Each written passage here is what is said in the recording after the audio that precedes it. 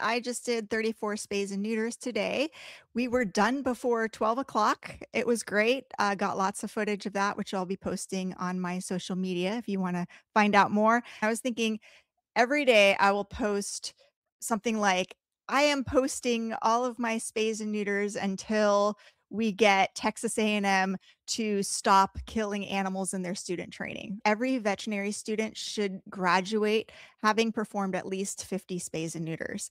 Texas A&M students aren't getting that opportunity. Instead, they're having to kill animals to practice a couple of surgeries, which is kind of nuts. Goats in particular.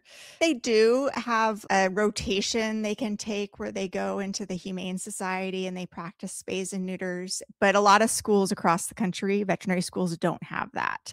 If any Texas A&M students out there want to reach out and defend your school or share what you are doing, reach out to us, info@ourhonor.org. We'd love to hear more about your student training.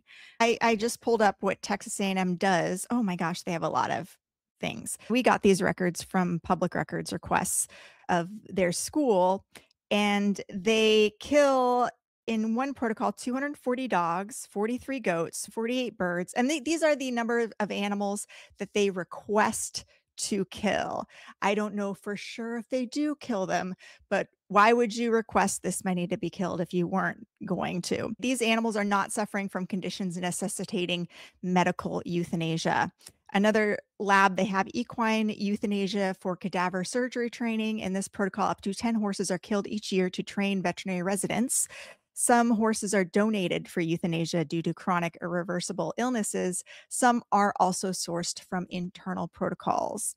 Another one is properties of cardiac muscle, teaching laboratory exercises for VTPP 423 and VTPP 910. Two turtles a year are chemically pithed, that means stabbed in the back of the head, and used in live demonstrations to demonstrate electrical and mechanical events of the turtle heart to veterinary students. Additional turtles are also killed to perform this demonstration to undergraduates. Turtles are purchased from a vendor. This demonstration lacks any educational merit as it does not teach any clinical skills, nor is there any justifiable reason to perform this demonstration when there are many other ways to teach the principles illustrated using teaching methods that do not involve the killing of healthy animals. I didn't have to do that in my veterinary school training, and I don't think I'm any less of a vet because I didn't take that lab.